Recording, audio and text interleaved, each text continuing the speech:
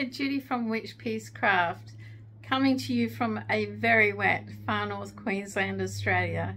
Yes, the last 3 days we have had torrential heavy rain, and that's why I'm a little late. It's been far too noisy for me to try and do a video for this particular prize draw for the gift away for the Annabelle Shawl, where you had to guess the grams and how much you think I paid to make that shawl.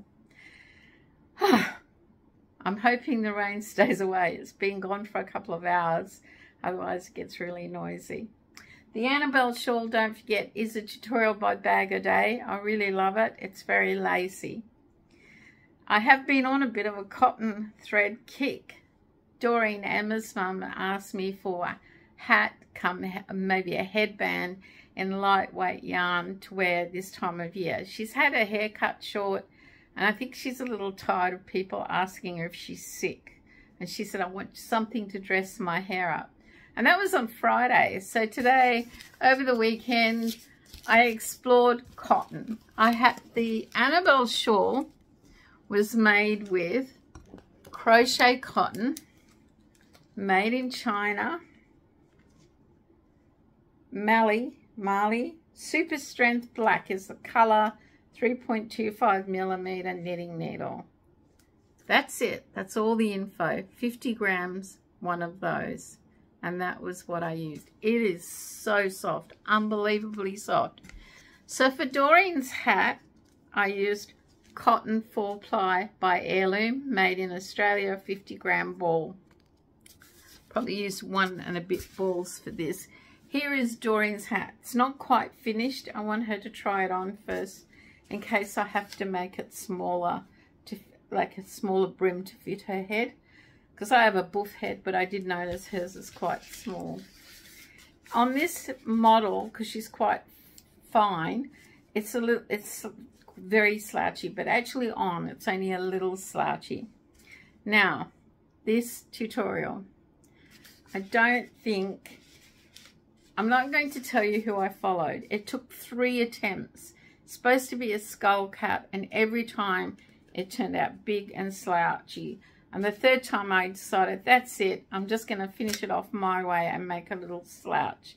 But there you have it. I can't tell you the color, no color name. But that's the other cotton one I've had a go with. And I quite like it. I think it's really pretty. I think it's turned out well. And hopefully Doreen will like it. And this cost me just over 50 cents to make.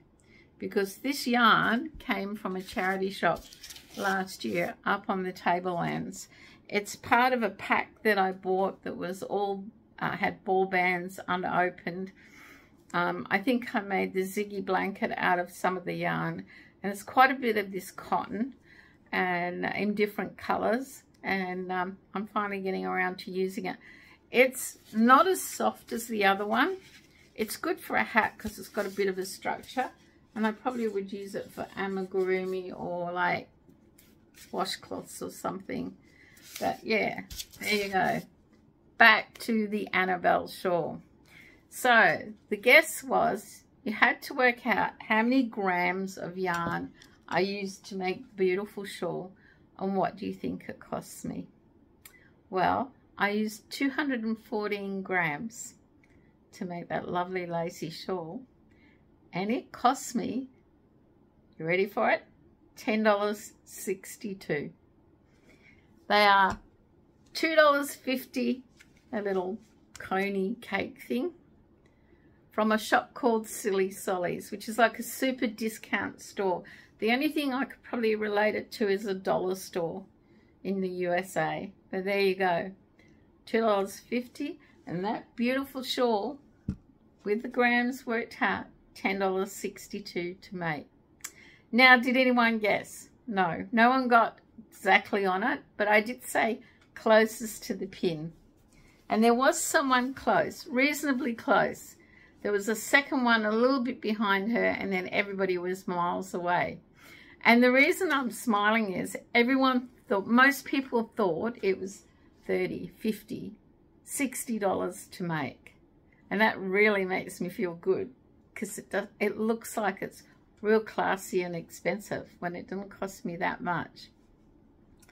So our winner of the Guess Along $10 voucher is Amanda McCoy. Amanda guessed, I need my glasses, 175 grams, $16 to make. And she was the closest to the pin. So congratulations, Amanda. Everyone, make sure you congratulate her on guessing how much that is. And if you could email me, Amanda, we can either work out a $10 pattern prize through Etsy or Ravelry, or a voucher, depending on what you'd like to do and what I can arrange. But congratulations for getting close to the pin. It was fun reading what everyone put, and I've got a big smile because most people thought it was a lot more expensive than it was. 22 people commented, but only 12 people put in a guess at the amounts. So Amanda was one of 12 to come closest to the pin. There you have it. It was fun. I am getting a little tired of cotton thread. It is a little hard on the hands. Let me know what you think. Was that value for money? Because it is soft, it drapes well, it looks lovely. When I block and wash it, I'll let you know whether it washes well. Okay, until next time. Hopefully we have sunshine, better lighting, and I'll see you in the next video. Take care, stay well. Bye for now.